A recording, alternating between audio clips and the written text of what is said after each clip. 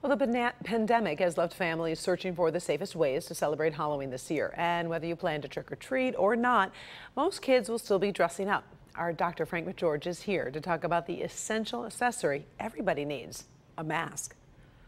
Masks are always a part of Halloween, but this year you need a mask like this to help protect yourself and others. Costume masks are not a substitute, but you can get creative.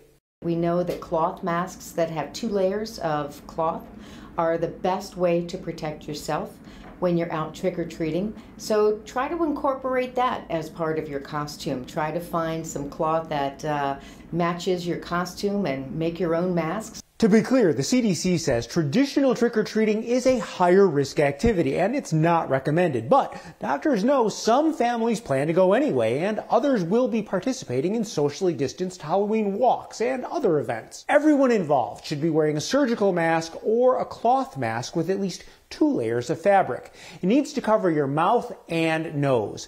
Experts do not recommend wearing a Halloween mask over your cloth mask. It's going to be difficult to try to breathe in, and it's just going to cut down on the amount of fun that you're trying to have on trick or treat. So let's stick with the cloth masks. I really like the idea of making or buying a mask to match your child's costume. And remember, all of the adults need a mask too. Back to you. All right, thank you, Doc. Or you can just dress up as a doctor or nurse, right? The mask will fit right in. Thanks.